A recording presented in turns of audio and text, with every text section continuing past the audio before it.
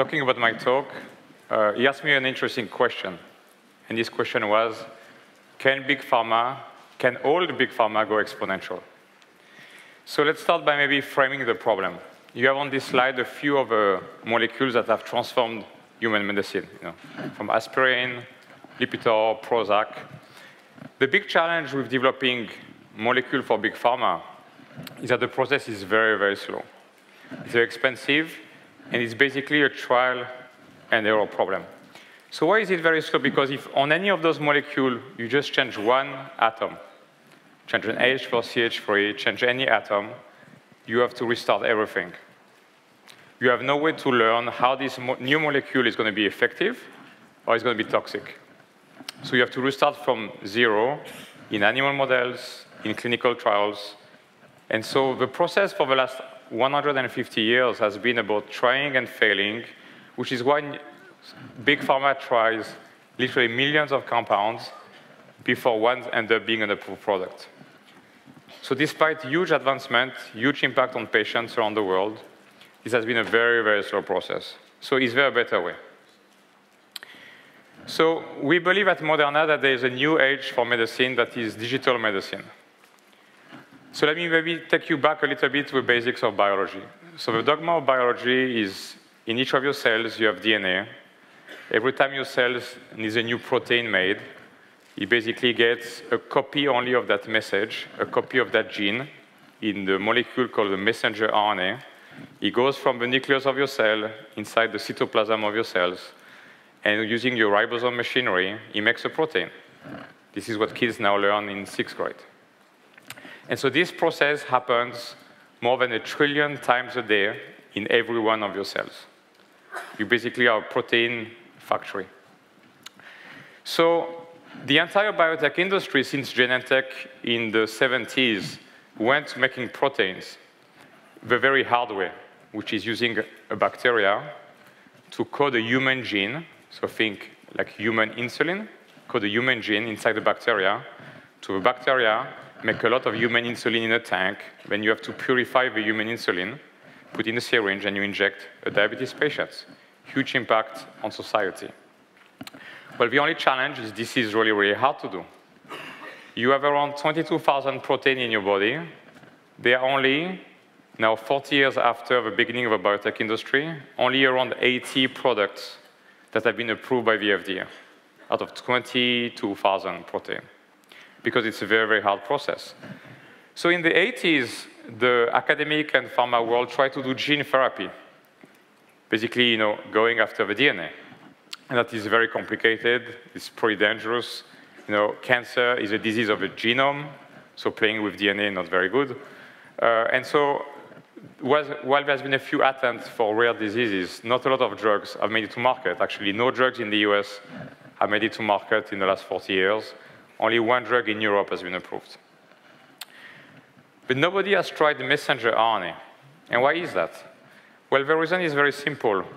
Viruses are made of mRNA. It was thought for the last 40 years in the clinical academic field that if you inject a synthetic made mRNA into an animal or into a human, you have very strong immune response. Why? Because the immune system of your body will think it's a virus. And so the entire field abandoned mRNA and went into making proteins the hard way. So there was some interesting discovery a few years back that showed that actually if you modify in a certain way the mRNA, you can trick the immune system so that your immune system will not think that synthetic mRNA we just made for you is a virus. And so that mRNA will get inside your cells and will make any protein we want on demand. So think about it as mRNA being software. You send a set of instructions, a message to your cells, they make any protein you want on demand. So use the human body as a protein factory. So there are 3 things that really excite us about the whole idea of using messenger RNA as a medicine. The first one is the ability to do thousands of drugs that are undoable today. Why? Because no current technology can get a protein made inside your cell. If you inject a protein using recombinant technology, your protein goes into circulation. It stays inside your blood. So it's great for insulin, it's great for EPO, it's great for growth hormone, it's great for a lot of things. But 2/3 of the protein in your cells never leave your cell. They stay inside your cell. They are intracellular protein. So using recombinant technology, those things are totally undruggable. So this is one of the things that really excites us. The other thing that really excites us is the ability to do combination. We can mix 3, 4, 5 mRNAs in a single vial. And there are a lot of diseases for which a single drug doesn't work. Think about it. When you get a flu infection, what your immune system does, it's going to make a soup of antibodies, not one, just dozens and dozens of antibodies. Well, we can now replicate that using mRNA. We can make antibodies encoded by mRNAs. We mix them in a single dose, and we can make 5, 10, 15 antibodies on demand in a single dose. That's a huge impact for infectious disease, HIV, Ebola, huge impact for immuno-oncology. The second thing is speed, of course. What we have seen so far, and the company is only 4 years old, what we have seen so far is the discovery process, the process to go from an idea to a drug ready to go start clinical trial, usually lasts, in big pharma, 24 to 60 months, 2 to 5 years. In our hands, with this new technology, because it's like software, because once you made it work once, to do the second and the third drug is much easier, because the only thing you change is the sequence on the message. We're able to get drugs done in as short as 6 months, from an idea to the drug ready to be a drug candidate to move into the clinic. So that has a huge impact.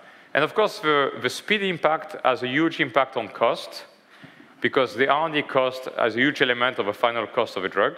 So if you can shorten the time to develop a drug, you can reduce the overall investment from the pharmaceutical company. And the other thing that is very exciting for us is that we believe that the cost of those medicines will be roughly 1/10 of a drug or making a protein. So again, huge impact, because every drug is made in the same way. We make mRNA for insulin, like we made mRNA for growth hormone or for EPO, or pick your favorite protein. So what is interesting is when we started the companies 4 years ago, we were not really thinking about it in those terms. But then 6 months, 9 months into the company, it just hit us. Geez, we are at the very beginning of a major S-shaped curve, because nobody has done mRNA drugs before. So when you think about any technology that mankind has touched for the last hundreds of years, at the beginning, the performance is always very weak. And when you start to have academics, people from industry starting to work, investing a lot of human capital and financial capital behind any technology, after 6 months, 12 months, 18 months, you start to see really exponential growth in that performance of that technology, because a lot of smart people are starting to solve difficult scientific, technical problems. And here we're seeing the same thing, which is we're just at the beginning of a huge inflection point, and this has driven us to make 2 big business strategic decisions. The first one, pretty atypical for a small biotech company, invest massively in IT and automation, because you're going to want to be able to learn faster than anybody. And so the ability to get data, analyze big data, look at trends, and be able to automatize everything to ensure high quality and short cycle time is going to give you leverage. Because we don't think about it in terms of 6 months or 12 months, we think about it in terms of 20 years, which is if a process of 60 days, you reduce a day or 2 days or 5 days over 20-year cycles, you can learn much, much faster. The other one was, how do we create a network effect? How do we create, like the guys in tech have done, in the biotech world, a network effect so that we can learn very fast? Because if you can learn fast because of a network effect, and you combine this with a lot of IT data capture, then you have a winning proposition. So what we started to do is to think about how do you design a drug in a few minutes. So I have a short video to show you how we do that now at Moderna. Messenger RNA creates therapeutic proteins and, like software, contains instructions which direct cellular ribosomal machinery. The Drug Design Studio accelerates the drug development process by enabling scientists to design, optimize, and order mRNA therapeutics in minutes for delivery in weeks through an encrypted web portal and secure private cloud. A scientist can select any protein in the human proteome, design novel proteins like antibodies, traps, or fusion proteins, or explore previously undruggable pathways. Users can design the mRNA to tune protein expression, target specific tissues, and optimize mRNA properties. The studio integrates with Moderna's automation platforms, directing orders through each phase of mRNA synthesis. Once the order is placed, the scientist will receive the mRNA drug in just weeks. The Drug Design Studio is the front end to Moderna's highly scalable, fully automated, high-throughput mRNA production facility, allowing users to design and begin production of one or dozens of constructs in a matter of minutes. This is quite unbelievable. I mean, we are able to design a drug in a few minutes because today, the entire human proteome is on the internet. So we have those search toolbox, as you saw on the top right of the screen, where you can type the name of any protein, like insulin, and you'll get in real time all the variants of all the mutations of insulin that have been documented by humankind. And then you can just pick with your mouse which one you like. You design your experiment, you click order, and it goes to a set of robots, because that's the other piece we did. We built a farm of robots. So basically, we have a room roughly half the size of this room that is on shift, starting at 5 o'clock in the morning until 11 p.m., just cranking mRNA. And the great thing now is we know how to scale. So this is the real data of what we were able to do. So if you want, last year, in December 2014, we could make 50 mRNA a month. Now we're in the process of finishing the year being able to make roughly 1,000 mRNA a month, and we know exactly how to scale. If we want to do 10x more, we know how many robots we need to buy, we know how many employees we need to have, and we can just scale the whole process. The other piece is about the network effect, which was a bit less intuitive at the beginning. And the whole idea was the following, which is, if you have this S-shaped curve and you push the technology very hard, you will be able, like in the tech world, to do release of your technology, a 1.0, a 2.0, 3.0, where basically you're going to have, every time you have some material improvement of the technology, be able to release that to the users. In our case, the users are the drug developers. They use the technology to make medicines. And we said, how do we create literally 50 or 100 different programs being done in parallel so that we can learn massively instead of doing things in series like it's done by Big Pharma? And so what we started to do is to do partnership. We did partnership with Merck, with AstraZeneca, with Alexion. We have a few more in negotiation as we speak. Because the whole idea of this platform, given it's the same core technology, like an mRNA operating system, to do any drugs, every time you sign a new partner, we bring another $50, $100 million of technology access fee. All that money goes back into pushing the OS. As you push the OS, you create the network effect and you create the virtuous cycle, which is why creating a network effect for us was critical. And so the proof in the pudding is this slide, which is, again, the company was started in the summer of 2011. We had no lab, no equipment, nothing. Now we are literally 4 years after, and we have 60 drugs in flight.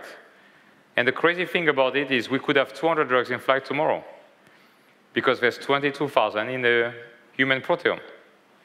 We're just limited now by our ability to just do that well, to build the right animal model, to build the right assay so that we can prosecute those drugs moving forward.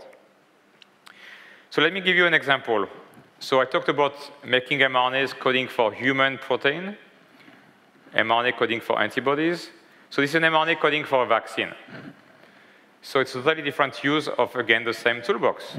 So how do you do, instead of putting the message for human protein, like insulin, you put the message for the antigen of a virus. And in this example, we see it's an example of flu. So this is H1N1, the swine flu. And what you see here that's interesting, if you look in dark gray, this is the typical performance of a vaccine that most of you got a flu shot for. It takes roughly 5 weeks to get protection. The protection is the red line on the graph. And as you can see, the y-axis is a log scale. Our two vaccines that we developed here in light blue and dark blue are very, very low dose. This is 8 micrograms of material per individual, 8 micrograms. With a ton of mRNA, you can vaccinate a few people. What you can see on the log scale is that we actually roughly 100 times better in terms of we make 100 times more antibodies to protect you against an infection. But the most important piece for me, for patients, is the fact that we are protective after 1 week. Commercial vaccine for all the technologies available today is 5 weeks. It's after 1 week. Think about the impact in terms of millions of lives during a pandemic. When we saw this data, we couldn't believe it. So what did we do? We went and we tried the lethal challenge, which is give the animals a very high dose to see if they survive or if they are protected by the vaccine. And you can see on the top right graph The animals protected by our vaccine, 100% survival. We have now tested it for Ebola and a lot of other diseases, same thing, 100% survival. The animals that are unprotected, injected with water, 90% dead. After 1 week, 1 dose, no need for a boost. So what we have done so far, if you want, is try to build this company that is going to bring dozens and dozens of drugs in the clinic over the coming years, making mRNA the operating system behind the company and enabling the drugs going to market to the patients by a mix of our own ventures. Those are our own companies that are just doing drug development. So Onkaido is in oncology, Valera is in infectious disease, Capana is personalized oncology vaccine, where we make a vaccine just for you for your own tumor, from a sequence of your tumor, LPDRS for rare disease.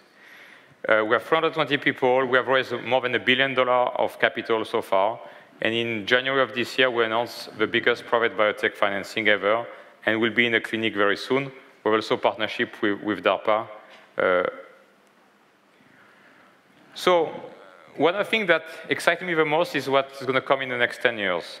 Not only in terms of Moderna, which is the piece we talked about, but in terms of what's happening to biology. For the first time in my career, I am seeing exponential growth of the understanding that we have of biology. I have a chance to live in Boston. I work downtown Cambridge in Kendall Square. There's not a week that goes by now where a new groundbreaking paper comes that makes us rethink how we think about biology. Not a week. And this could not have happened before. It's because now we have technology like sequencing, and the cost of sequencing is so cheap. We have the entire human genome, proteome, big data, AI. All this is available. And you start to see this whole body of knowledge coming together, enabling new inventions at a crazy speed. The piece I tell a lot of time our employees to stay modest and humble is the company could have existed 5, 10 years ago. We are lucky now. We sequence every mRNA we make. It costs me $5. A few years ago, it would have been $50,000, $100,000 for QC of every product. Undoable. We don't have to guess the protein. As I told you, we just go into the internet and you find any protein of a human genome since the sequencing of a human genome. So all that information now that's freely available enables us to invent new medicine. Financing is also extremely available for disruptive technology. If you're just looking just in Boston, just in the first 9 months of this year, the 4 big VC biotech funds have raised more than $2 billion of fresh capital. So it's a huge amount of money, especially if you think about the leverage you can get from that. Again, if I take Moderna as an example, we had only $12 million in the company history of VC money, but we raised $1 billion of capital. So just think about the leverage that can be gained from that $2 billion if it is wisely invested in disruptive technology, with leverage from big pharma dollars and institutional investors' dollars. I think that this country is best positioned in the world by a long shot to bring digital medicine to patients. The rule of law of this country, the quality of graduate school, the quality of academic research is incomparable in the world. VC financing we just spoke about, talent, and risk-taking mindset. I'm convinced that if I had started Moderna in Europe or in Asia, where I lived for 5 years, the company will not be 1/10 of what Moderna is today. This country is unbelievable to be able to think big, to take risk, to believe in people, and this is why I think we are at the beginning of an incredible journey of biology. We are so lucky to live in the world right now. Thank you very much.